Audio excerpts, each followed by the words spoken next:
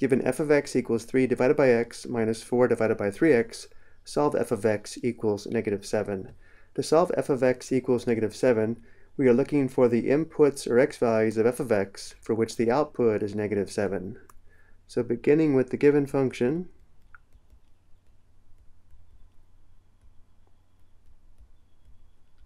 to solve f of x equals negative 7, we now substitute negative 7 for f of x, which gives us the equation negative 7 equals 3 divided by x minus 4 divided by 3x. Notice how this results in a rational equation. Let's solve this equation by first clearing the fractions from the equation. To do this, we multiply both sides of the equation by the least common denominator, which in this case is 3x. So for the next step, we will multiply both sides of the equation by 3x. On the right side, let's show the distribution of the 3x. So on the left we have 3x times negative 7 equals 3x times 3 divided by x.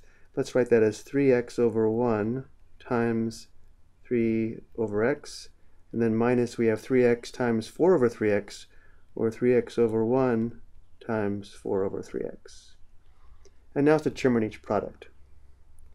On the left, 3x times negative 7 is negative 21x equals, on the right side, before multiplying, notice how there's a common factor of x between the numerator and denominator. X divided by x simplifies to 1. We now just have 3 times 3, which is 9, and then minus, again simplifying before multiplying, we have a common factor of 3x between the numerator and denominator. 3x divided by 3x simplifies to 1. This simplifies to just 1 times 4, which is 4. And now simplifying the right side, 9 minus 4 is 5, giving us negative 21x equals 5.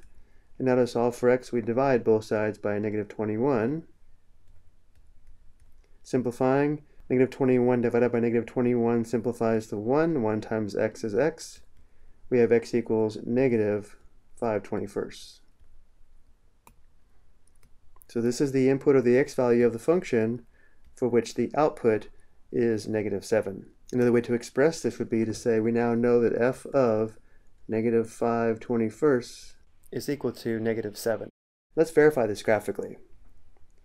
In red we have the graph of f of x equals 3 divided by x minus 4 divided by 3x, and then in blue the horizontal line is f of x equals negative 7.